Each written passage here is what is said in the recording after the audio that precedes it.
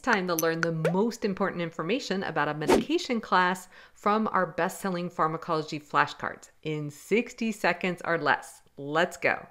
A key anticonvulsant to remember is phenytoin.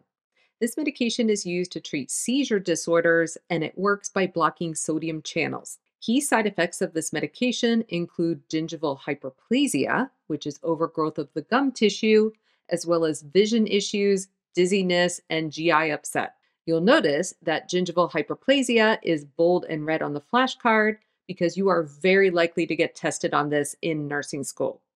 Our cool chicken hint to help you remember this important side effect is your gums look funny because they are so overgrown.